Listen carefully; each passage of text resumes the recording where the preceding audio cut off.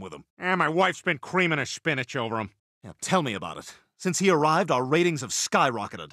They're grooming Dallas, which means I'm on my way out. What? We can't let that happen.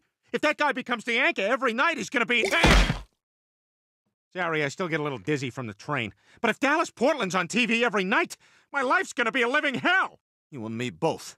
Without the news, I don't know who I am. What can you do? He's the flavor of the month. Well, wait a minute.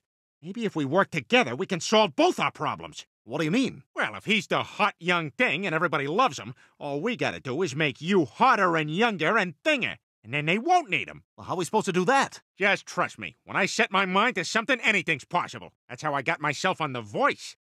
I'm doing this for my mother, who taught me to sing when I was only 7. She was my biggest inspiration, and she was taken from me when I was 12 in a fatal car accident. She was my rock, my beacon. And this one's for her. So tell me what you want, what you really, really want. I'll tell you what I want, what I really, really want.